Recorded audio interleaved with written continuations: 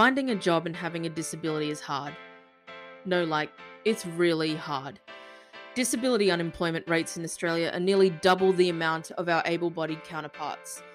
You can have all the skills for the job, highly qualified, and regardless of this, if you have a disability, the mountain we have to metaphorically climb to be accepted beyond that disability in 2022 continues to be steep. Why? We're going to talk about it in this episode. Hi, my name is Phat. I'm the Employment Services Manager at Spinal Cord Injuries Australia. I've been working in disability employment for over 7 years. Hi, I'm Dominika. I'm the employment coach at Spinal Cord Injuries Australia. My background is a little bit more in areas of counselling, case management and psychoeducation, both from my professional background, but also partly because of my personal background. I live with cerebral palsy and I had to navigate through employment journey myself. We talk about the obvious misconceptions, how that feeds into the hesitation that a lot of employers have when hiring somebody with a disability, how employers can better themselves to be a more inclusive workplace, help people with disabilities climb the career ladder, and how COVID has forced people to start looking at what employment means in a different light.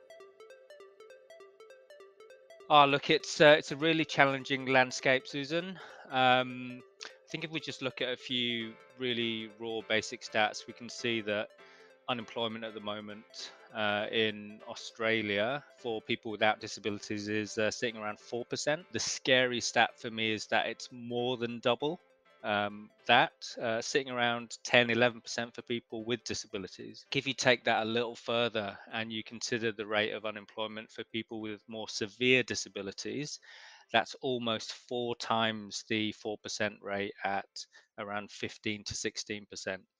So for me, it just paints a picture that all is not going well for the employment prospects for people with disability. And would you say that that's metropolitan? Would it be rural communities, or is this just across the board in Australia? With employment opportunities, what you'll find is that in metro areas, you're going to find more opportunities in general because there's a wider spectrum of the types of jobs available, the types of companies that exist. But when you spread over into the more regional areas, you tend to find different challenges. These can be logistics, but also when you look at the types of companies and the types of work that is available in regional areas, you tend to find more manual jobs and more manual employers. So obviously that can present immediate challenges for someone who, for example, is in a wheelchair, who has a physical disability, and certainly people with more severe physical disabilities are going to be more challenged to find employment in that kind of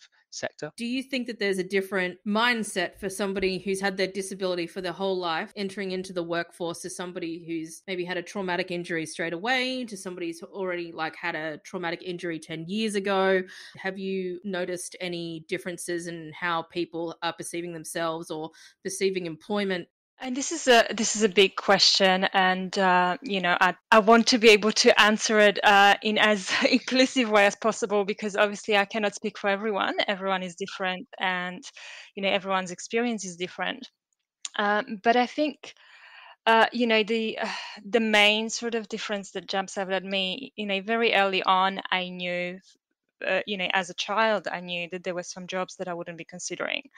I knew that I will not be a professional dancer. It doesn't matter how much I would train. That just wasn't an option. So I had many years of that kind of reality check of what are my dreams and what I actually like, what I enjoy, but also what's realistic. What's going to actually work for my body. And overall, I think it's important to know that with any disability, whether it's acquired or whether someone was born with disability, there is still a level of grief and loss, and a grief and loss journey that people go through, and that just looks different for different people, and it happens at a different time. And I think for someone who may have been fully able-bodied and may have had the perfect job perhaps, and acquired a disability at some time in their life, and now is looking at very different options, that's potentially a very significant, very difficult grief journey that they need to be aware of, and hopefully they have the support that they need, in their own grief and trauma journey. But there is, there is definitely a lot of similarities in terms of having to take into consideration what's possible, but also what's exciting. And that's, I guess, what I like about, or one of the things that I like about what we do is, yes, we are aware of disability. Yes, we are aware of, a specific person's limitation and limitations, and we're not, ignoring that. But we're looking at what's possible. We're turning it into what is exciting for this person.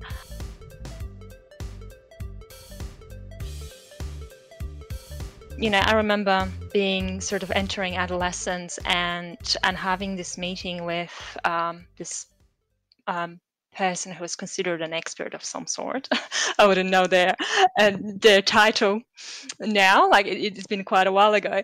But basically, this person, in my eyes back then and in the eyes of my parents, was considered this expert on cerebral palsy, even though clearly he didn't live with it. I remember him at one stage sharing some ideas of some of the work that I would or wouldn't be able to do, once I finished school. And he listed quite a few roles that he thought were not a good option. And some of that I understood, if it would actually create a lot of strain on my body, that was not a great option. I knew that climbing a ladder would really not be a great thing, and trying to balance things, I knew that. I was, What? yeah, I know, right? It didn't come as a shock. But what was surprising to me at that time was he then moved on to mentioning some roles that he thought were a good option. And while there was nothing negative about these roles, there was also nothing inspiring for me about these roles. They were kind of somewhere in the background, just be quiet, get out of everyone's way kind of roles. There was not a lot of it. They didn't take into consideration my strengths. They didn't take into consideration my interest. It was just, oh yeah, this could happen. And none of the roles that he actually did mention were any roles where people would have a level of influence or leadership or making a difference in people's lives. And I thought, fortunately enough, I was at the age when I was entering that that adolescence, and I had enough of a critical thinking developed to actually go internally. didn't have enough confidence to challenge him, but internally I thought, really, is that all that you think I'm capable of? Because really, that's I'm capable of so much more than what you're giving me credit for. And the fact that my body doesn't work the same way as yours does really doesn't stop me, or shouldn't stop me. And I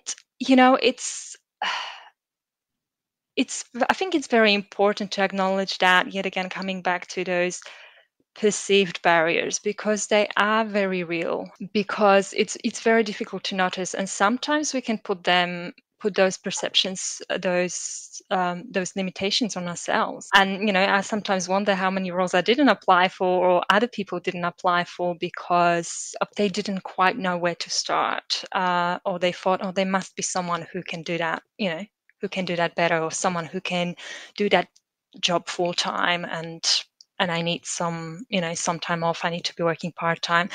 So challenging those perceptions takes time.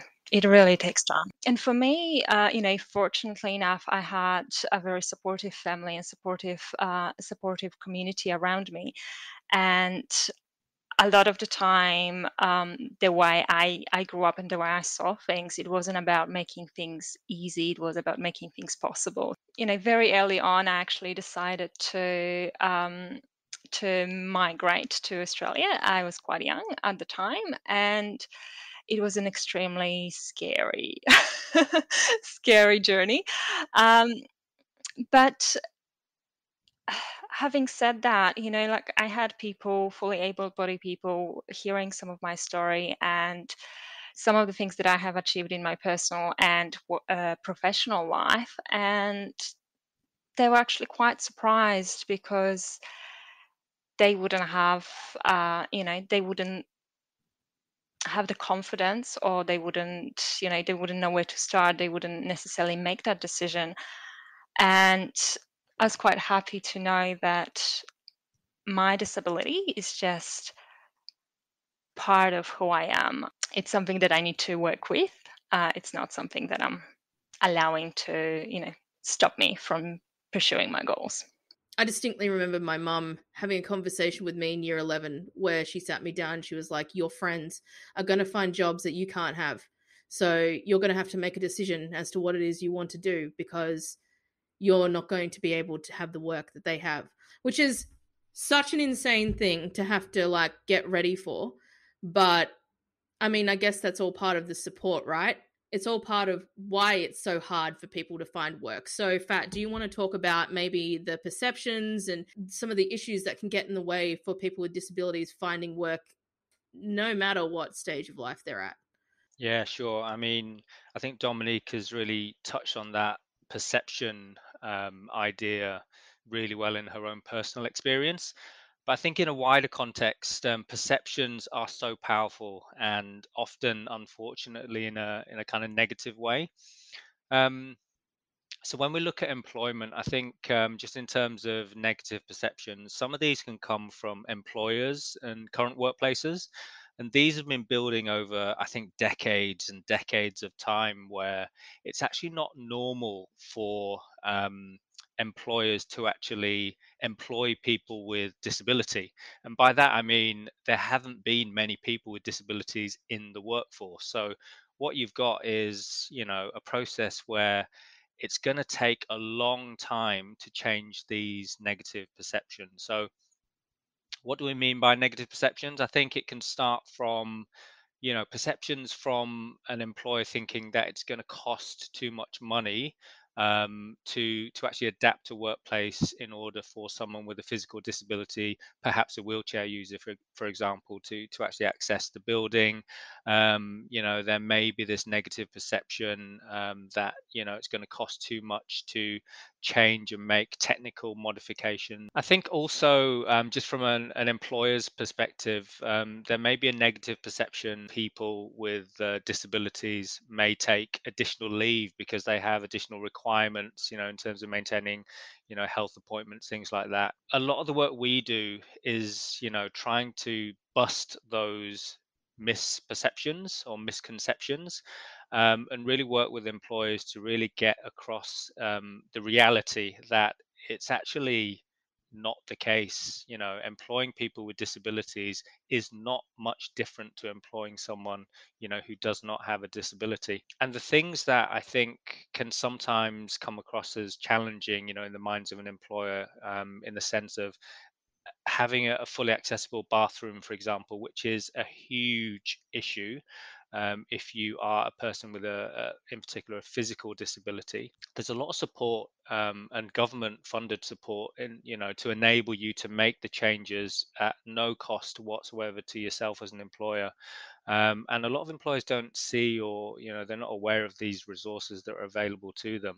We're talking about the challenges that people face, and they're not just coming from the employer's perspective and the workplace perspective as well. Dominika touched on her personal experience, and I think my experience working with people with physical disabilities and supporting them to find work. One thing that I've seen as a huge barrier is actual confidence levels, and the way some of these job seekers living with disabilities themselves are just lack of confidence to actually start the job search process in the first place. So you've obviously got people with congenital disabilities, but you've also got people who are going through or have been through traumatic injury, and that in itself, takes a person through a myriad of different challenges. To restart your life after an injury is one thing, but to then try and refocus your goals and try and actually get back to a career, try and get back onto the employment pathway, is a completely different challenge in itself. So you're not only dealing with your challenge, your health challenges, but you're also dealing with these perceptions that are out there in the community and in the workforce about people with disability returning to work. So if you're already on this low gauge of confidence in yourself, and you're also actually having to think about how other people perceive you, I think that's a double-edged sword. What we found in our experience is if you don't support and help people to engage with, I guess, their mental health fitness, the likelihood of them, successfully navigating what can be quite a long and challenging job search process is less likely, especially if you're going through trauma, if you've been through a traumatic experience. Being positive is not always the answer. There are challenges that confront us whether we have disabilities or not. But certainly, if you've been through a traumatic injury experience, sometimes the last thing you want to hear is, be positive, be positive. And I think that's actually not the answer. And what we try and do is be realistic, embrace the challenges that they have for what they are. Now that we're in COVID, we're like in year 2/3, it's really highlighted a couple of things. One, people are going to take time off because they have COVID or because they're sick or something like that. And that is going to be universal to anybody in the world who is employed anywhere. And secondly, because we've all worked from home for 2 years or more than 2 years, we've actually done a pretty good job working from home. Like right now, Dominika's in South Australia, Phat's in somewhere in the beaches somewhere, and I'm in Greater Sydney, and we've all come together to record this episode because we have that access now to this sort of technology. Like my desk during this time, I was able to get funds from the NDIS to be able to upgrade my desk. Like we've got so many opportunities to be able to work from home, which I don't know. I mean, are employers taking advantage of that to be able to employ people with disabilities more so, or keep that in the front of their minds? And should they be? I mean, they absolutely should be. Have you noticed any changes, or is there anything we need to really like keep discussing? Because I feel like COVID's not going to end anytime soon, and neither is working from home. And it's just a really good opportunity for people with disabilities to actually get into the workforce properly. What are your thoughts? I think that's a really good point to raise, Susan, because this whole this COVID world that we now find ourselves in, whether we like it or not, has forced change. And I think for a lot of people, that change is positive. There's obviously certain challenges that the new environment has provided for us, but we've got to talk about this increased flexibility. And I think it's not just for the general working population, but in particular for people with disabilities. um, Now, I think when we're talking about opportunities for people with disabilities, I think it's important to say that not everyone wants to work from home. And I think it's important to kind of establish that way of thinking, because there's a real benefit to employment, and that is being out in the community, building your social connection, your new networks, making friends, and all that kind of stuff. And sure, you can do that in a virtual world. It's really good to have jobs that maybe have a mixture of being in the office and being potentially working from home. I saw a recent stat in a Seek, the online employment vacancies platform, that basically said that there'd been an increase of adverts incorporating a work from home element of 20%. And I think that's only going to grow.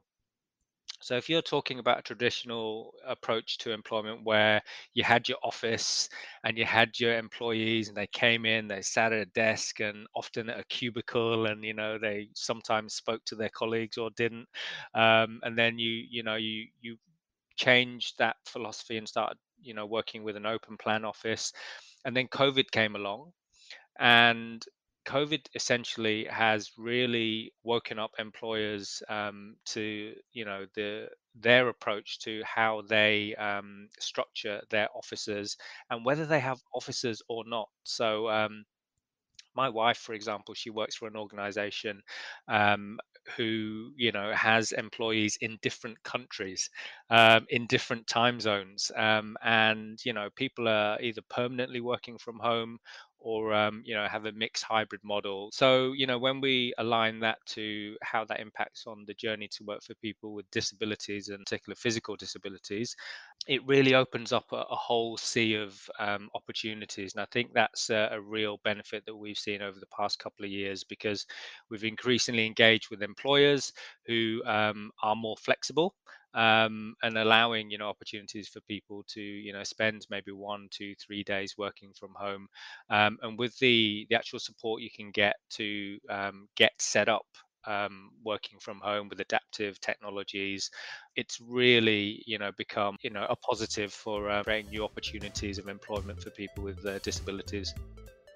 You also raised a very good point earlier, Dominika, about roles where your critical thinking was like, well, where is my career trajectory? Where am I going to go after this job? And will I be able to, I guess, climb that career ladder? That is something that I think about all the time when it comes to disability and employment, because you don't really see a lot of people with disabilities in leadership roles, unless for some reason it's a company that is directly connected to something about disability. Because this episode is basically about breaking down the barriers, can we kind of talk a little bit about how the importance of having people with disabilities in organizations that have nothing to do with disability, and what that means for other people with disabilities when they're like looking for jobs that they want to see? Does anybody want to talk to that? I think, it just touches on much more than employment itself. It touches on a culture and the way we, or society as general, perceives disability. I can pretty much guarantee that anyone with a physical disability at some point in their life got that kind of look that was a little bit of almost a look of shock, or a look of judgment, perhaps. That kind of look when someone really seems to be judging you based on what you physically can or cannot do. And I think that's just, for many, many years, that's just been so many unhealthy perceptions of what's possible for someone with a physical disability. I was fortunate enough to meet someone who was a CEO of a company that was not a disability specific company, and she was in a wheelchair, and she was doing a fantastic job, and there was absolutely no reason why she wouldn't. She was perfectly qualified for the job, and it was fantastic to see. It was fantastic to see. I think it's for someone who's living with physical disability, being able to see other coworkers and colleagues who also live with physical disability. That's fantastic, because suddenly you're not the odd one, from lack of a better word. You're not the only person that is not fully able-bodied. There is basically a level of normalizing disability in a workplace, and I think it's very exciting to see that there is a shift of perception, that people with disability don't necessarily need to be in the roles that are really hidden somewhere. There shouldn't be anything that stops someone with a disability from, becoming a doctor, becoming a teacher, becoming a CEO, becoming a manager. So like you were mentioning before, Phat, it only takes little adjustments in the workplace. Could be a desk, could be a bathroom, could be a car park. These little adjustments make such a significant difference to somebody with a disability trying to find work, or wanting to even vet you as an employer, I guess, at the same time. And I think just to that point, ignorance is sometimes bliss. So if you're an employer living in a world where you've never employed a person with disability, it's easier for you to continue down that path. I think it's because maybe you're happy with the decisions that you made before, and you think that that is the best way to operate. The reason why I say that is because what I guess the antidote to that is information, and the right information. And the good thing is, with the things like, the government provided disability gateway, all of the right information is out there. It's just a case of almost being brave enough to kind of step out of your comfort zone as an employer, and access this information. And as you know, as we've said, it's decades. We're working against decades, if not centuries, of discrimination and misperceptions, misconceptions on disability. And I think we almost need to embrace the fact that this is a long journey. It's not something that's going to change overnight. And if we embrace the information and we make the small changes over time, that's cultural change. All these things come together to create positive cultural change. And there are some great organizations out there that are really fighting the good fight. And I think sadly disability employment statistics are still showing that people with disabilities are facing a challenge getting into work. And that's I think that's evidence that more needs to be done. We just need to keep it going. We need to keep this conversation going, because we can't let this opportunity of this era that we're in, where we've got increased flexibility within work practices, and a great opportunity that is increasing job availability for people with disabilities. What's really important is to being aware of what a negative self-talk might look like, of what might be some of the things that really get in a way, and how to challenge that, and how to build a resilience where that perfect job and that perfect application actually doesn't end up resulting in unemployment. Because the difficult thing about job search, and that's the reality for a lot of people, not just people living with disability. I think it's quite unrealistic to expect that the very first job application, it's always going to end up with that dream job, and it's going to be perfect. Rejection is unfortunately part of the process when it comes to job search. Not every interview ends up being the successful interview, not every application is perfect, and it's not always easy to deal with rejection, and having to having to navigate through that, having to build that resilience. I think it's really important having enough support, people to talk to, people to share that with. I think it's really important. And then I think also what's extremely important is doing a little bit of a research when it comes to not only the role but also the organization, and the type of the role. I think when it comes to disability, it's quite often very easy to concentrate on what's possible, and if it's possible to make some adjustments, and the job is there, that's fantastic. But is this job also a good fit for that person? Is this company, is this culture also a good fit for that person? Or are they going to be dreading going to work? And I think it's really too easy to forget about that. But I think it's extremely important that people find themselves. And the reason, I guess, why I wanted to highlight it is perhaps mention to someone that no, you don't have to settle for a job that is not your not your ideal job just because it was offered or just because it was available.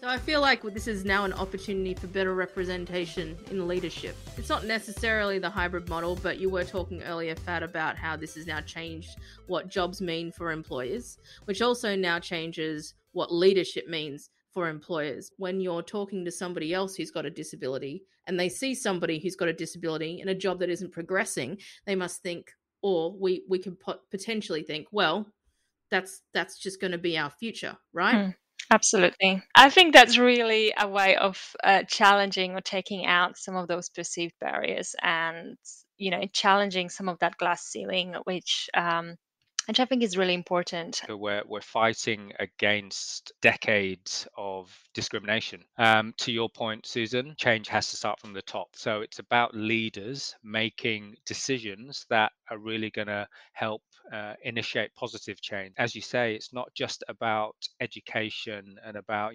doing disability awareness training. It's actually about just placing more people who are living with disability into the workforce. And what better example to actually do and achieve that, to put someone, into a senior position. And as you say, if you're reflecting on someone's journey who is getting into work, has a really great skill set, lacks a bit of confidence, however, because of the journey that they've had as a person with disability, but can actually see, a flagship example of someone who's actually already has lived the journey and has achieved their goals, and is, perhaps is on an executive leadership team, or is managing, even managing a call center, for example, which is a different example of a leadership role. I couldn't advocate enough for employers to actually really rethink their whole way of working, to actually just consider people with physical disabilities at every level of the hierarchy. It's about what how the culture is actually influenced, and I definitely agree with what Phat said about the change coming from the top, because it's very, very difficult to change it from the other way around. You've been listening to Have the Nerve, a podcast about disability. This podcast is brought to you by Spinal Cord Injuries Australia. This episode has been written, produced and edited by me, Susan Wood. Logo art by Kobe Ann Moore. This podcast and other information about disability can be found on our resource hub. Come and pay us a visit at scia.org.au. And for more information about anything we've discussed, please check the show notes in the bottom of this episode. SCIA's EmployAbility program helps connect employers and people with physical disabilities together. EmployAbility places job-ready candidates into meaningful work. If you want to know more about our service, please visit employability.org.au. If you're listening to this on Spotify or Apple Podcasts, please consider giving us a 5-star review. It'll really help get the information we discuss and the people who share their stories the attention it deserves. And if you're feeling super generous with your time, share this podcast with everyone you know on social media and tag Spinal Cord Injuries Australia. We're on Facebook, Instagram, Twitter and LinkedIn. Once again, thank you for listening.